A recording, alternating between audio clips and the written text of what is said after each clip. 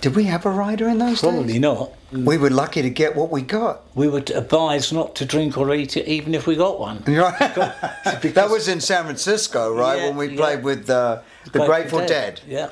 Right. We played with the Grateful Dead, and Bill Graham said, "Bring your own Cokes, your own water, your own food, because whatever you touch backstage with the Dead, it's going to be spiked with acid."